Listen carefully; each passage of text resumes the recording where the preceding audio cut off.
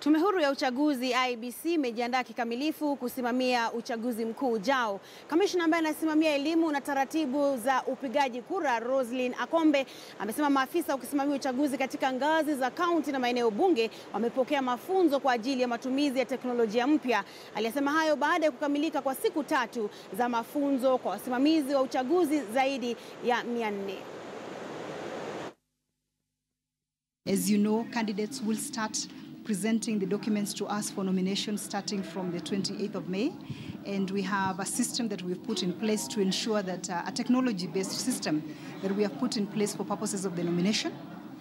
We also have the KIMS also contains the verification mechanism there, because we are going to be doing the verification of voters, biometric verification of voters beginning from the 10th of May to the 10th of June. That is for 1 month, and we'll be using that gadget for purposes of verification of biometrics, for purposes of ensuring that our register is accurate and it's complete. Then the next part of the KIMS training that they have also been undertaking relates to voter identification, which, as you know, will be having an electronic system of identifying voters on election day.